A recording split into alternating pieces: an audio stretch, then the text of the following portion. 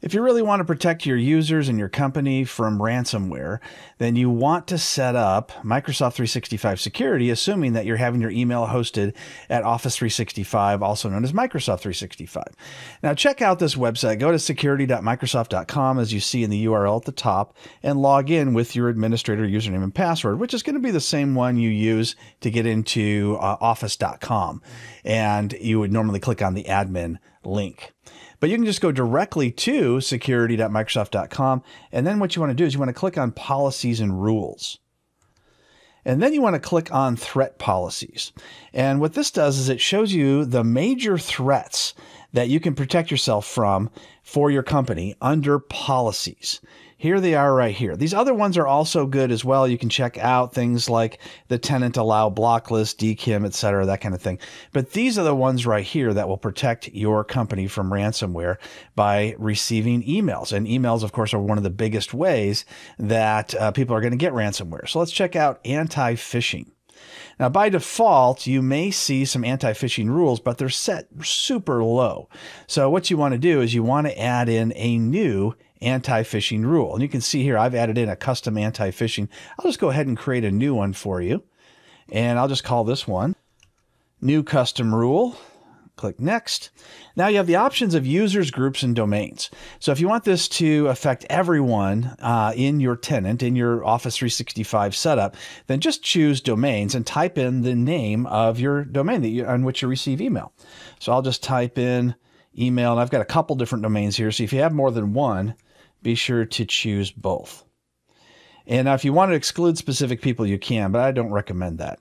Click Next. Now we see the phishing email threshold. So you can see it's set to 1, which is standard.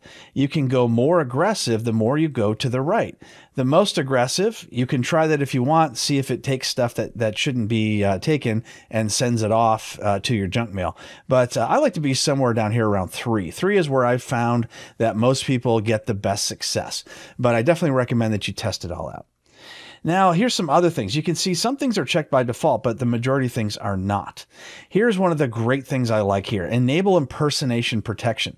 So let's say you've got specific people in your organization that are the CEO, all the different C-level executive people, the head of IT.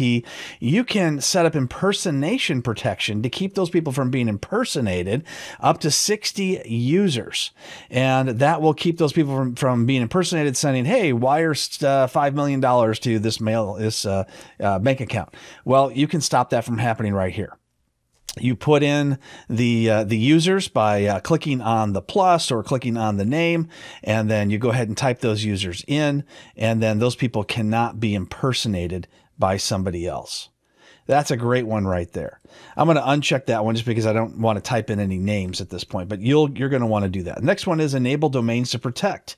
So of course you'll want to protect your include domains that I own, view domains, and then you can click on the domains that you own.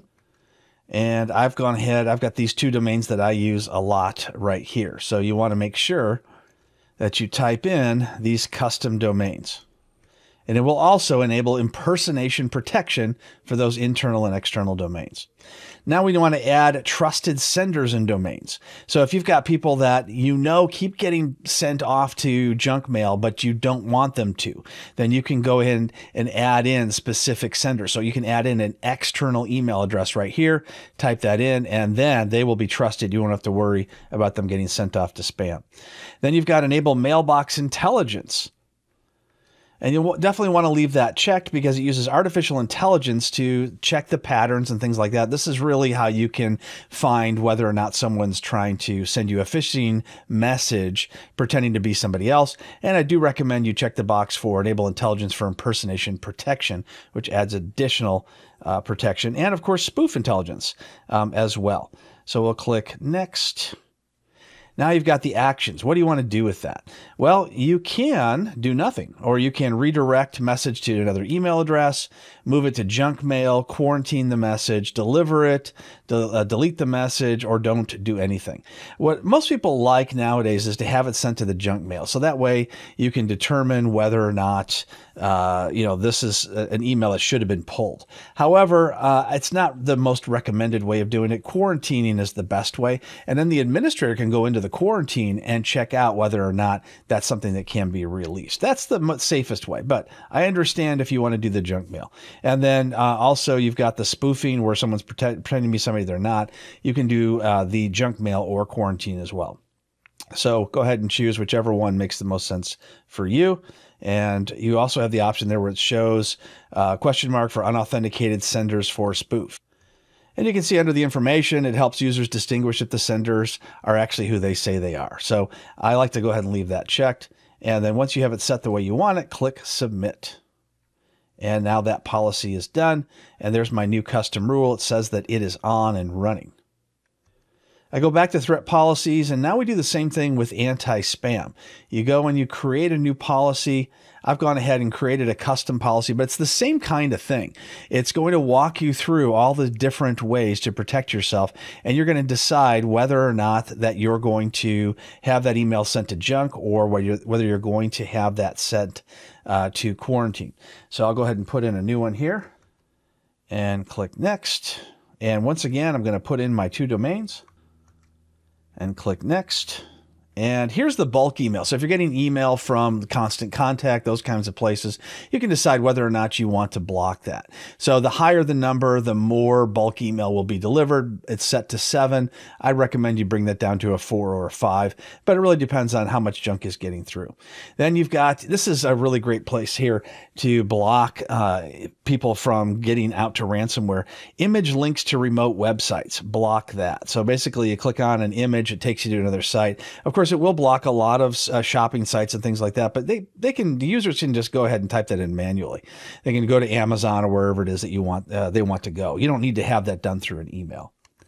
Then you've got the numeric IPs addresses in URLs. If anyone's sending you a URL to an IP address instead of a name, you want to block that.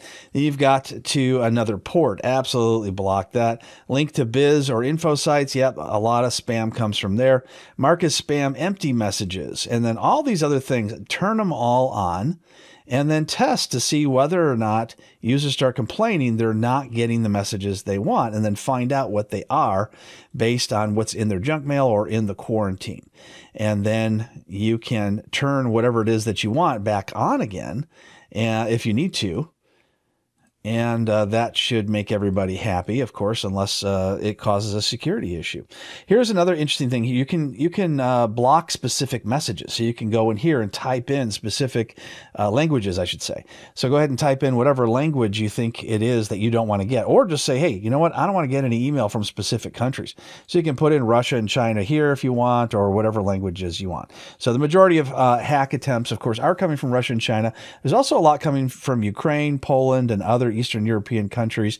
Some of those are state-sponsored actors, and some are just individuals or small groups. And then you can also put in a BCC message if you want and send any of these messages to the IT administrator so they know what it is you're getting.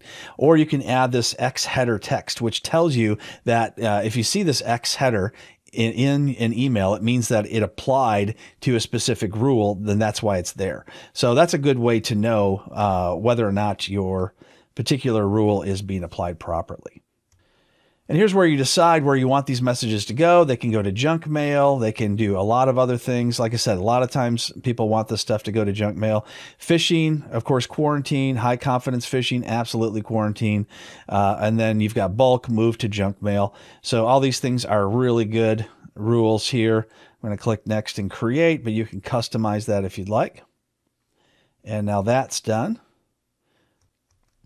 You can do the same with anti-malware as well. I'm not going to go through that one because it's pretty much the same. Just go ahead and pick and choose your settings. What I like about safe attachments and safe links is if you choose to set up safe attachments and safe links, you can set it up. So once again, you create the policy and it works pretty much the same way, but I'll show you the one that I've done already. You can set it up so any types of links that come into an email, you can determine whether or not you think that they should get delivered to the user based on the information. So for instance, you've got all these different options here to protect yourself. I'll just click on Edit Protection Settings so that way you can go in and turn certain things on or off.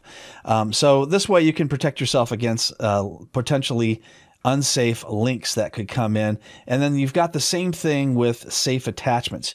You can also determine what types of attachments you're going to allow to come into your email and what you want to do with those attachments.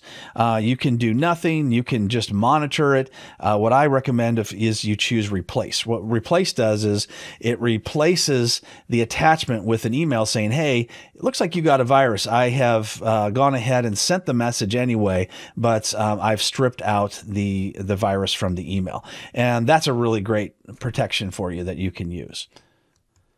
Back in the threat policies, it wouldn't be a bad idea to take a look at some of these other options as well. But what I like to do is go back to policies and rules and go to an alert policy. And what alert policies do for you is they can alert you to when some of those policies that you just created for the threat protection have been triggered.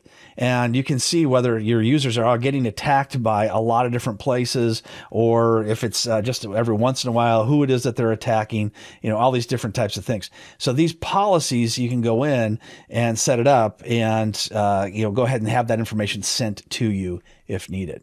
I've done a comprehensive course on this in Pluralsight, Microsoft 365 threat protection, and just go ahead and search under my name. You can see it, and then you can take a look and see how to do all these different things. So if you have a subscription, you can just go ahead and get in. I believe you can do a 30-day free subscription as well. And I go through these one at a time in great detail if you need more detail than what you just saw here. Keep yourself safe from hackers and ransomware, and I'm sure that you'll all be much better off and protected.